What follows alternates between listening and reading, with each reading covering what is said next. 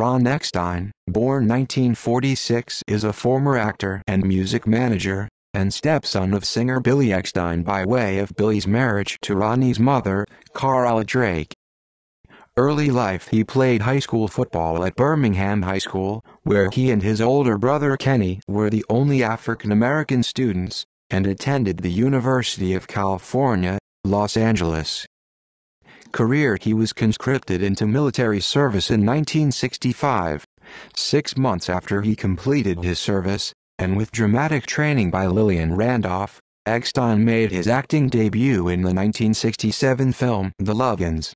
He appeared in the TV movie Shadow on the Land, 1968, an adaptation of Sinclair Lewis's novel It Can't Happen Here, and had guest roles in the television series Room 222 and Canon.in. The 1970s he organized and managed a 6-person teen vocal group, Spice Garden, with Laddie Chapman as the musical director.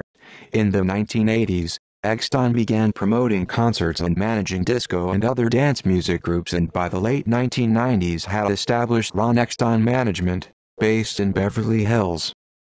Escapee: in February 1984, after Eckstine was arrested on charges of forgery and evasion of arrest, he escaped from jail the following month by exchanging identification bracelets with another prisoner and leaving on that prisoner's bail.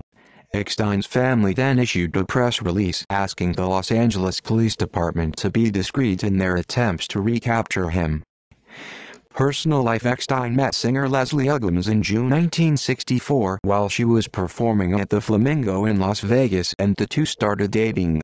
Uggams announced her engagement to Eckstine the following month while she was performing in Australia. When Eckstine was conscripted into military service, Uggams left him for Graham Pratt, an European-Australian man whom she married in 1965. See also List of fugitives from justice who disappeared. References. External links: Ronnie Eckstine at IMDb.